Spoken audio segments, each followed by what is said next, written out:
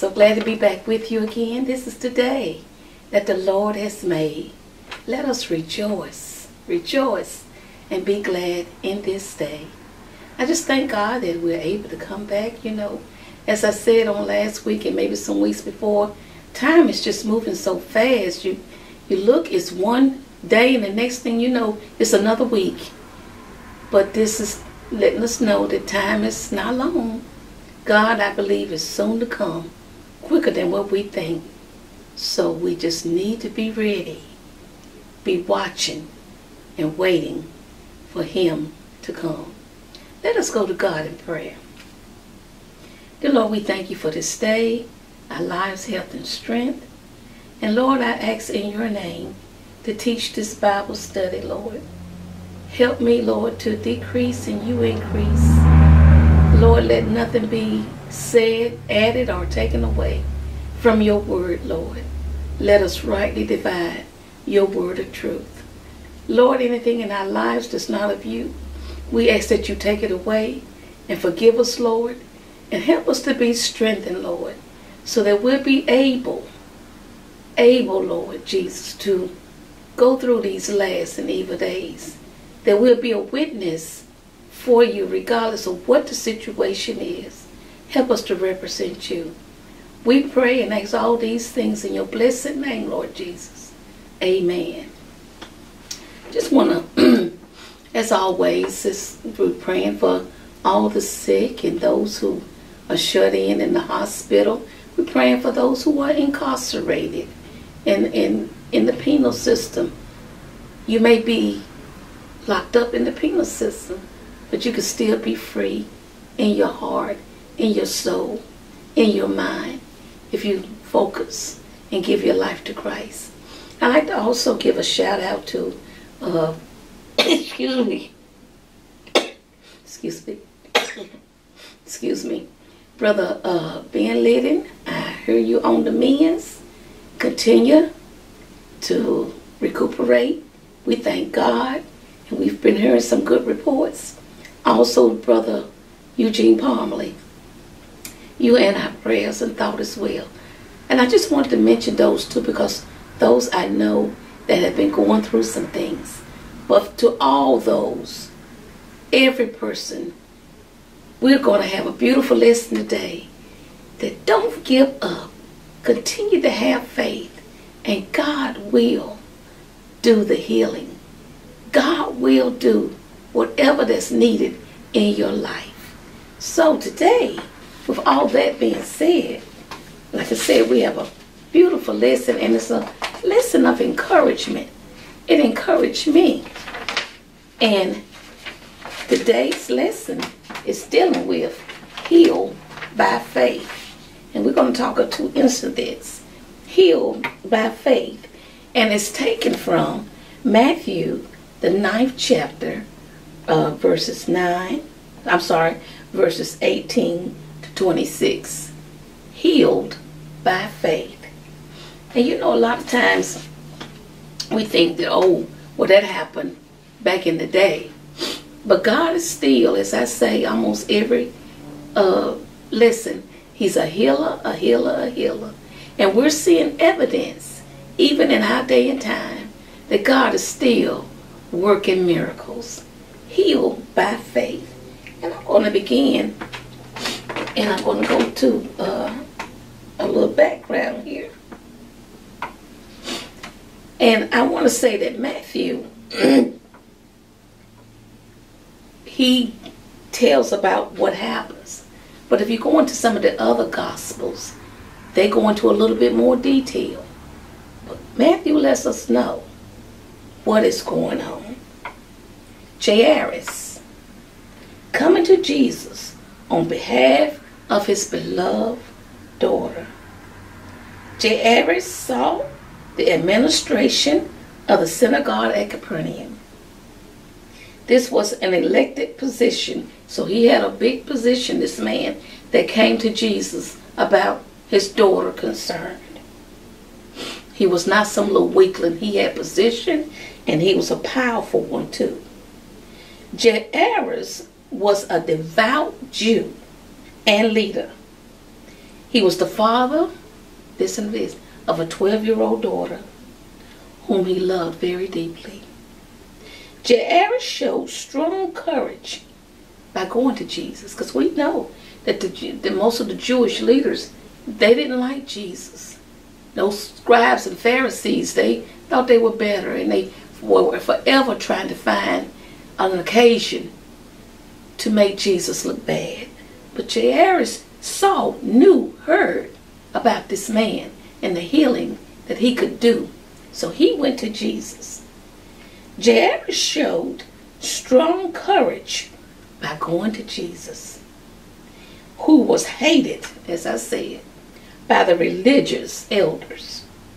However, because of his deep love for his daughter and his belief in Jesus, he approached Christ with humility, worship, and faith. Matthew writes a cluster of miracle narratives, one healing narrative inside the framework of another. And he did, we talked even on last week, even with the storm, Jesus had witnessed and did all this stuff. And even when he went to the other side to try to get some rest, he was still confronted by the storm at sea, and the disciples had to wake him up. So Jesus was very busy. People knew of his fame, and so he just didn't sit and wait. He was always busy. And then even when he tried to get away, people followed him because they knew, what manner of man is this? They can do all of these things. They knew it was something divine about him. First, there is the desperate cry of a synagogue ruler. That's what we talking about, Jairus, for the life of his daughter. And next, we're going to talk about there is a hopelessness of a woman who also had been sick for 12 years with a bleeding disorder. Both stories tell of desperation, and each one can stand independent from the other. These narratives demonstrate the authority, the power, and the compassion of Jesus. His fame has spread throughout the region, and thousands of people were following him because everywhere he went, he cured every disease and sickness. Today, there are many reasons people follow Jesus. Maybe it is what their friends are doing, or maybe they simply want to receive a blessing. The scribes and the Pharisees, religious leaders, so-called religious leaders, however, followed Jesus to test the validity of his being the son of David, the Messiah. Jesus was their king, but they would not acknowledge him. They were trying to discredit him and find a reason to put him to death. The Pharisees went so far as to say he cast out demons out of people by the power of the ruler of demons. But the people were saying it was never not seen in Israel. What not seen? The miracles that Jesus was doing and had performed. He sees people confused, leaderless, scattered, and dying in their sins. And he said, he was showing that I am the answer if you only trust and believe. And we're going to begin with verse 18 of Matthew, the 9th chapter, beginning at verse 18. And like I said, Matthew goes right into it. But Mark, if you get a chance, read Mark the 5th chapter, beginning at verse 21 all the way 34. Those are verses that's dealing with our today's lesson as well. And it said, while he spake these things unto them, behold, there came a certain ruler and worshipped him, saying, my daughter is even now dead, but come and lay thy hand upon her, and she shall live.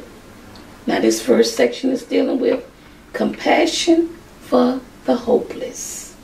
And it's going to be taken from the verse I just read and then verse 19. And I'm going to read that as well. And Jesus arose, got up, and followed him, and so did his disciples. What was Jesus saying? Jesus was saying this. The leader of the synagogue came and knelt down before him. Jesus was already talking to a congregation. And this leader came because he was very heavy in heart, because his little girl, his 12-year-old daughter, was sick and dying.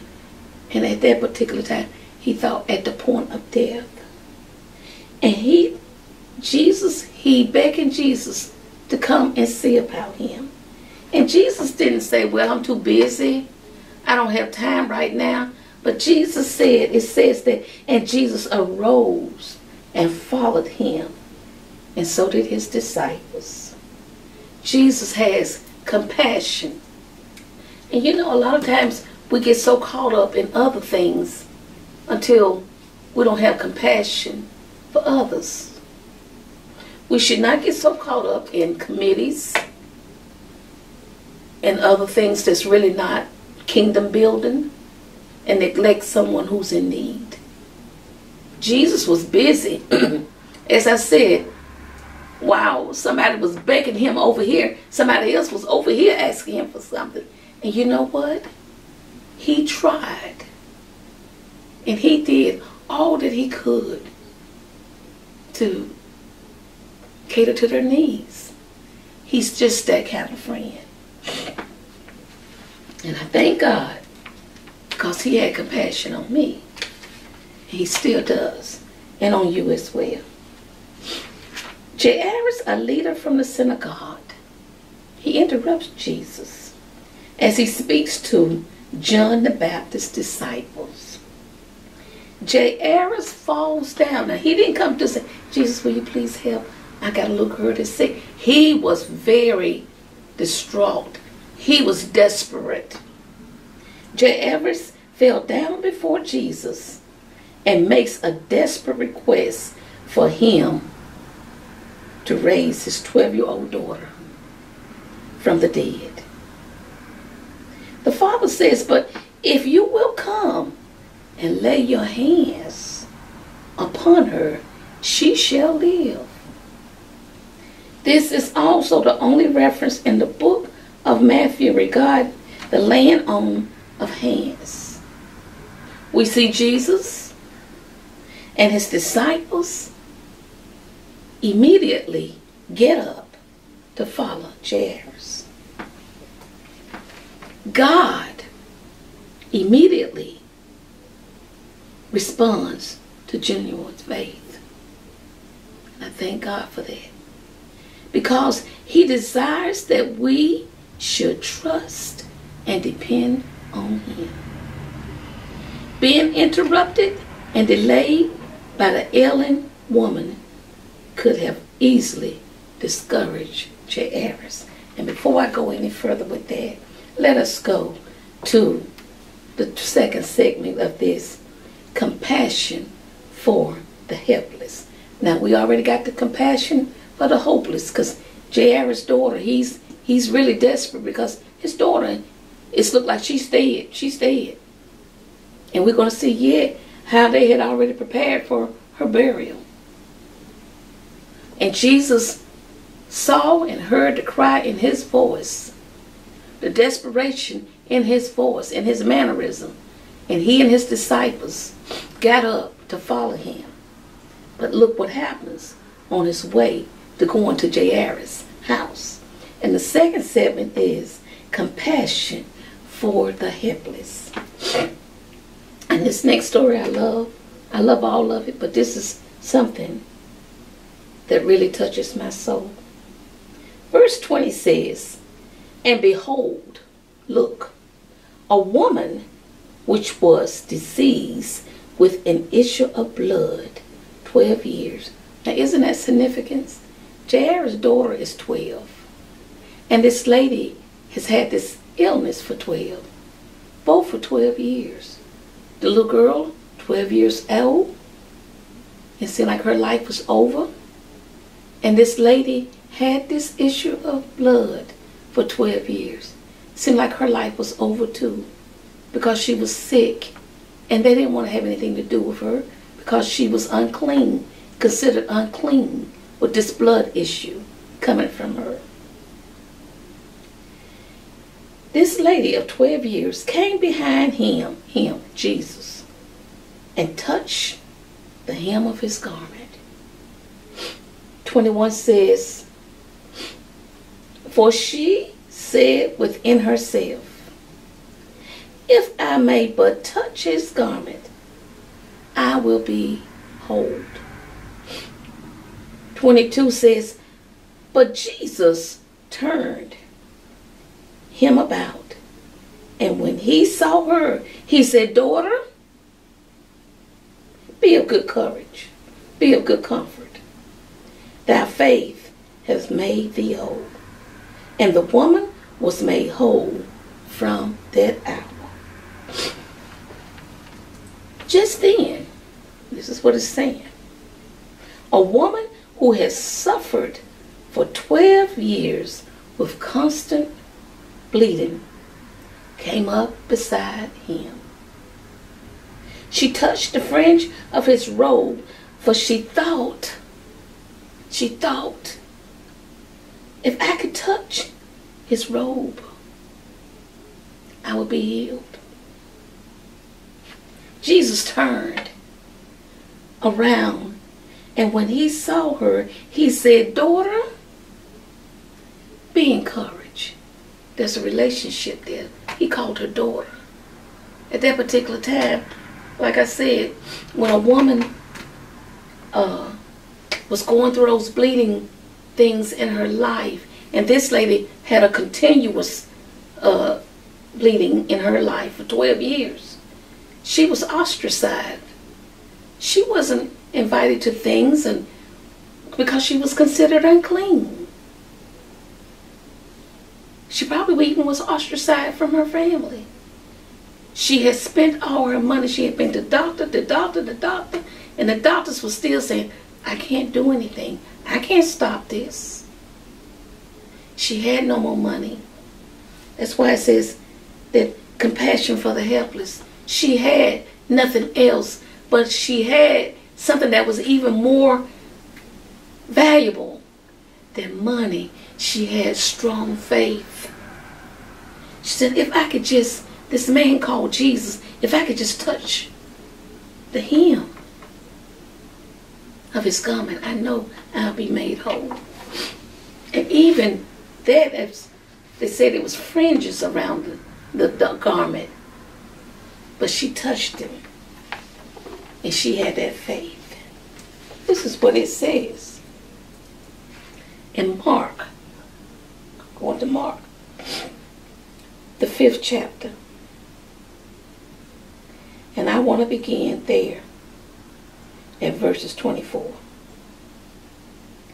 And Jesus went with him, Jairus, and much people followed him and thronged him. He was touching. They was just, so it wasn't just like she was the only one. A lot of people were grabbing and touching at Jesus because they knew that this was a certain man. In verse 25 in Mark of the 5th chapter says, and a certain woman which had an issue of blood 12 years and had suffered many things of many physicians. She'd been to all these doctors and had spent all that she had and was nothing better. She didn't get any better. She spent all the money, but she wasn't getting any better. but rather grew worse. Isn't that the situations with some of us?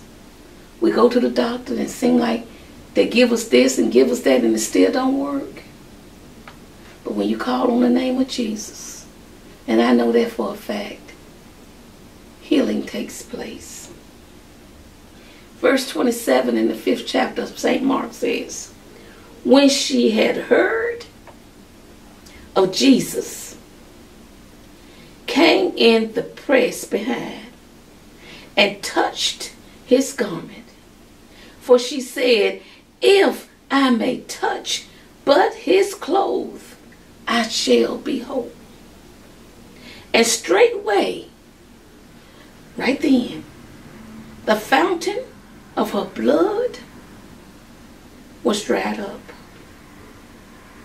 And she felt in her body that she was healed of that plague. And this is what happened. And Jesus,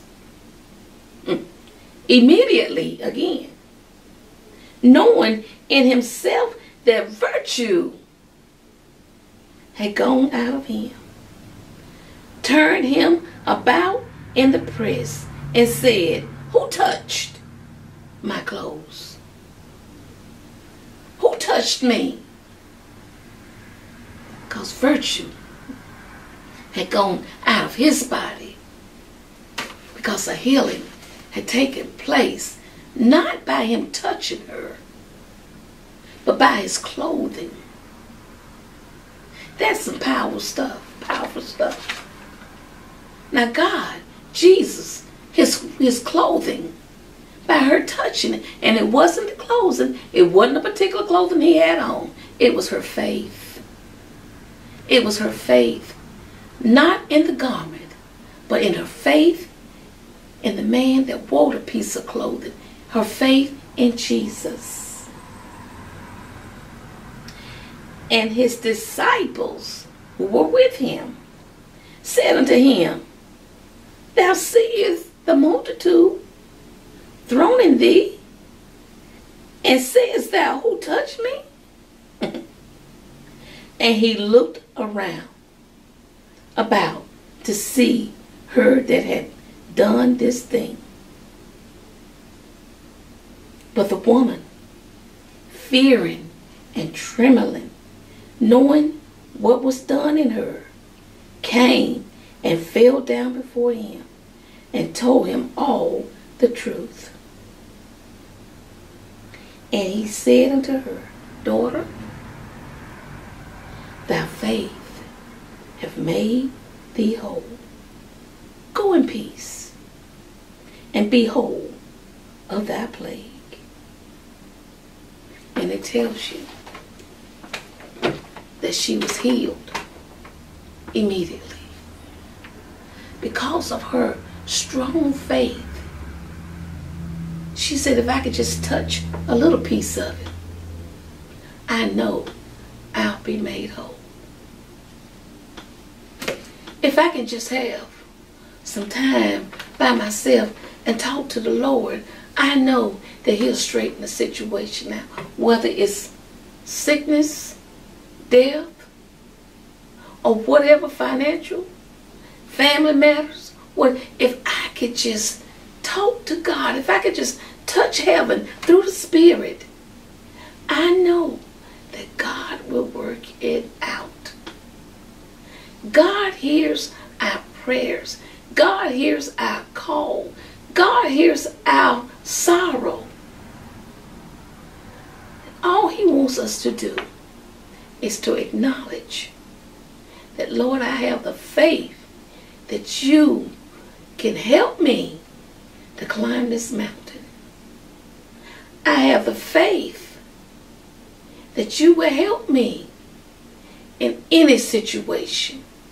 She had the faith that God, even in his clothing, that she would be healed. And she was. And all these people, like his disciples, they said, Master, this is so many people. And you asking, who touched you? But Jesus recognized her touch because he knew that she had some strong faith. I don't know what the other people's request was, but Jesus knew that this woman's request was, I know that if I could just touch the hem of his garment, that I would be made whole. He knows our touch. He knows when we're sincere. You can fool other people, but you can't fool God. He knows what you're doing, why you're doing it. And for us who are saved, our total commitment should be for God's glory and not for anything else. Who touched me? She had strong faith. And he did this. He did this. Now he's still on his way to Jairus' house, because there's another beautiful miracle that's getting ready to happen. But he had compassion, and he stopped by. He turned and he looked, and he healed a woman who had been sick for 12 long years. He restored her life spiritually, and he restored her life physically. Praise God. And we get ready almost to conclude. And it says compassion for the healing.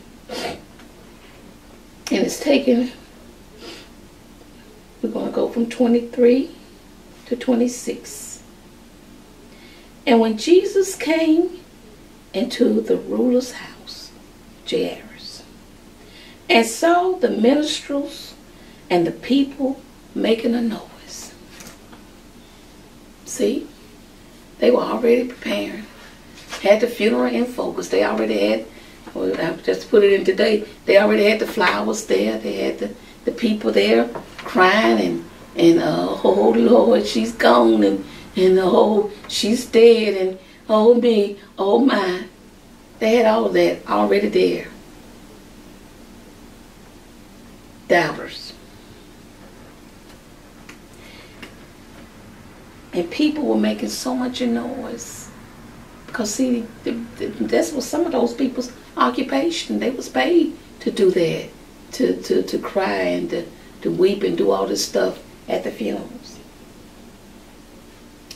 And he said, Jesus, when he got stepped into there, he said, give place. For the maid is not dead, but sleepeth. And they laughed him to scorn.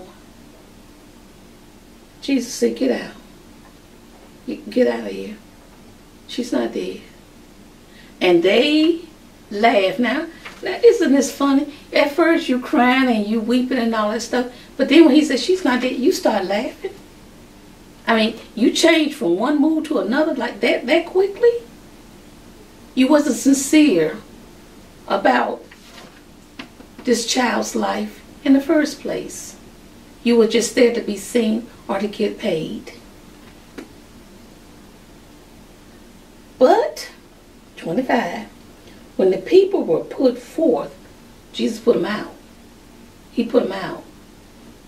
And he was not nice about it. You get out. Okay? She's not dead, and you're here. You're doing a hypocritical mourning. So get out. He put them out.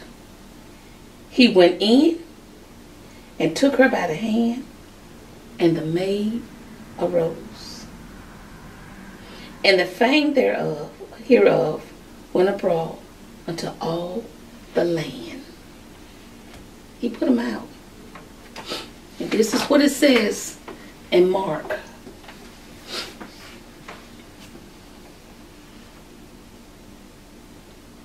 In verse 35, the 5th chapter again of St. Mark, it says, while he yet spake, there came from the ruler of the synagogue's house certain which said, thy daughter is dead. Why troubleth the master? She's already gone. Thy daughter is dead. Why troubleth thou the master any further? As soon as Jesus heard the word that was spoken, he said unto the ruler of the synagogue, Be not afraid, only believe. Don't be scared, don't be fretful. You got to believe, Jairus.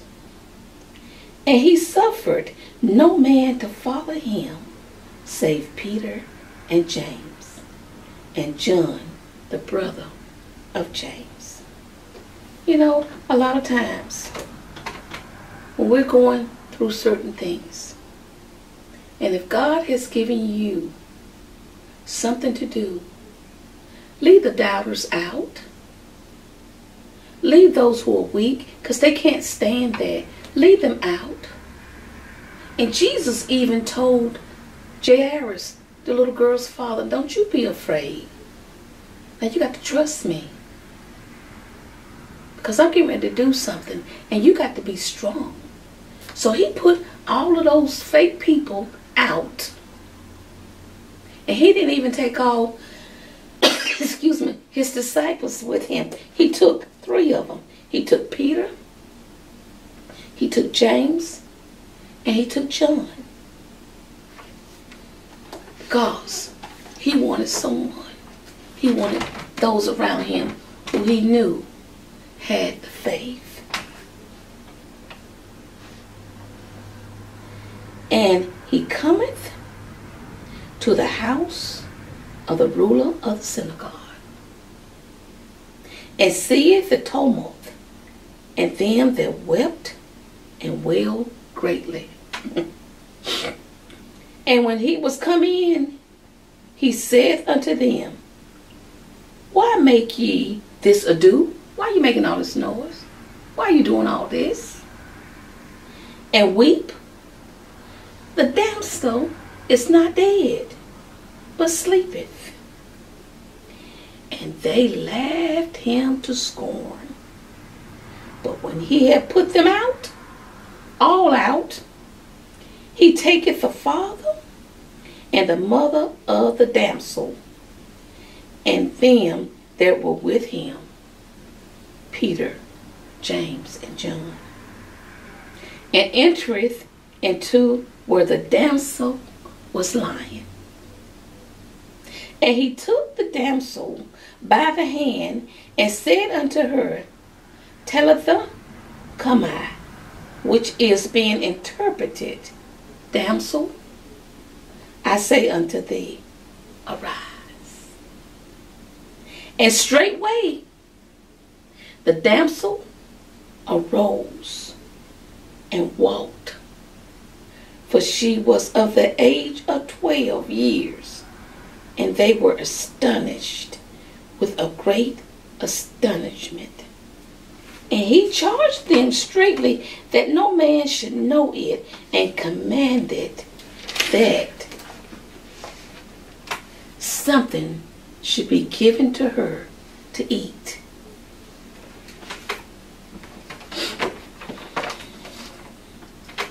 He touched me.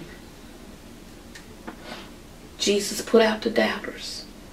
He put out those that could be hindering, and those who would say, oh, you can't do that. She's dead. What are you doing? But Jesus was showing even beforehand that I am the resurrection. Life is in me. And this is just a foretaste for all of us who are in Christ. Yeah, we're going to lie down this flesh, and we're going to sing like we won't get up again. But we serve a God that said, I am the resurrection. Another occasion, as we know about Lazarus, who was a dear friend of Jesus, and Jesus was a dear friend of him and his 2 sisters, Mary and Martha. Until this little girl, technically, by them, she was dead. But Jesus, he got her. he quickened her back to life. Lazarus, who was dead for, I think, 4 days, and they told him to, you don't need to come because he's already dead. Even his body is beginning to smell and decay. And Jesus took his time. And then when Mary came to him weeping and Martha, he said, I am the resurrection. And he told him he'll get back up. And she said, yeah, and I know when the resurrection, when you come and stuff. But Jesus reminded her, I am the resurrection. And he went to that tomb. And he called him. And Lazarus came forth. A woman who was sick for 12 years. God quickened that body from that illness. A little girl who was technically dead. And Jesus got her to come back to life. Now Jairus asked her, he said, if you would just lay hands on her. He was even telling Jesus, because he was a ruler. He was used to telling people what to do. But I'm so glad that we serve a God that he said, I'm going to do it my way. He didn't lay hands. He spoke to her. And then he took her by the hand. And she arose. He had his own way of doing it. So that Jairus couldn't say that I told him how to do it. God has his own way of doing it in his own way, in his own time. You just have the faith. A lot of times we go through things and we say, I don't know how this is going to be worked out, but I'm going to trust God, and I know that he will work it out in his own time, in his own way, and it will be for the betterment.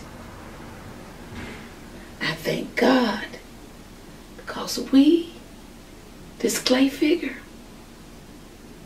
we serve a God who is our God, who blew in the breath of life in each and every one of us. And he quickened our dead soul, because when you're not in Christ, you are dead. You're a dead man or dead woman walking. But when you give your life to Christ, you're walking in the newness of Christ. You are a new creature. He quickens. He quickens you to life. And I thank God for these lessons, because someone needs to be encouraged.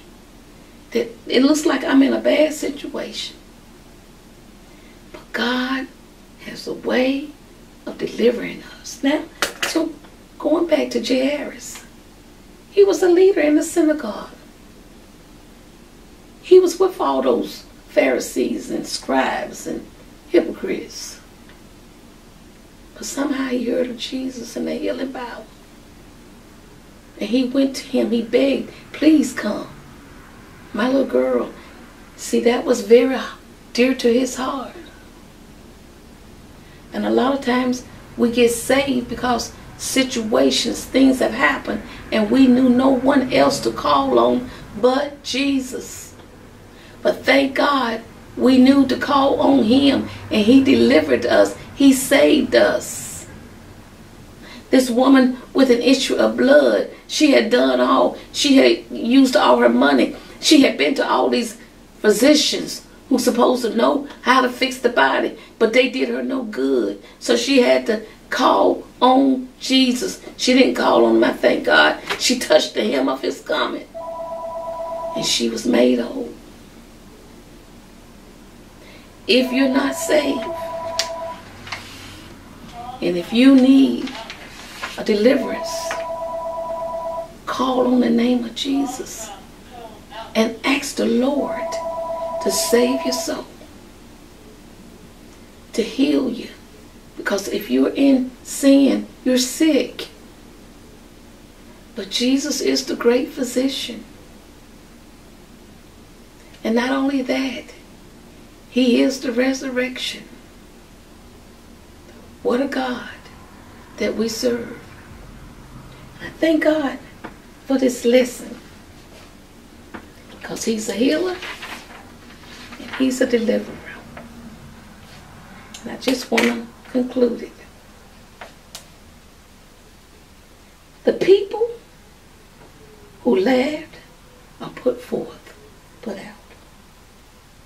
Like Jesus commanded for them to go away, this action is forceful. They have to be removed from the house, thrown out even. The word is also translated cast out, like demons. Because see, they would have had a doubtful spirit. They were already laughing and picking at him. So Jesus said, this negativity has to go. Only then does Jesus perform the miracle when unbelief is not present. He takes the little girl by the hand and she arrives. It is touching to note that Jesus is asked to lay hands on the girl, like I said. But when he comes, instead of the authoritative and priestly stance of laying hands on her, he instead chooses simply to hold her hand, bringing her gently back to life. There is surely a lot of sicknesses and many accidents claim the lives of people we love at all ages. It seems we can come to terms better with the loss of someone older. But no matter how young or old the person is, those left behind experience a lot of pain and grief. Amen. We need to be aware that Jesus weeps with us just as he wept at the tomb of Lazarus. Jesus knows and feels our pain. He is with us to assure us, just as he assured Martha that he is the resurrection and the life. Jesus has won the victory over death. Because of that, we can know that our loved ones live in his kingdom. And we can be united with them one day. So let us not grieve as those who have no hope. 1 Thessalonians 4:13. Let us instead look forward to the kingdom where every tear is wiped away and there will be no more death, sorrow, or pain. The news about Jesus continue to spread. This is truly the gospel, the good news. Jesus said he was anointed to preach. It is the same good news we should be spreading today. Faith in Jesus makes you whole. I hope you've enjoyed this lesson. I have. God is a good God. He's a merciful God. He's a healer. And he's the resurrection. We go through things in this life. And the lady was healed from her infirmity in this life. But she had eventually had to die. Jairus' daughter was brought back to life at that particular time. But she had to die again. But in Christ, they knew him as Lord and Savior. He said, you may be dead. This flesh may be dead. But I believe and I know that one day we're going to rise. We're going to be forever with him because he is the resurrection. He is preparing a place for each and every one of us, those of us who accept him as our Lord and Savior. And if you have not, today is the day. All you have to do is say, Lord, forgive me of my sins.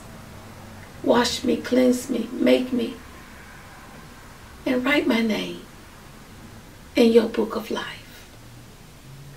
And anoint me from afresh so that I may be whole, so that I may be quickened, so that I may be healed spiritually.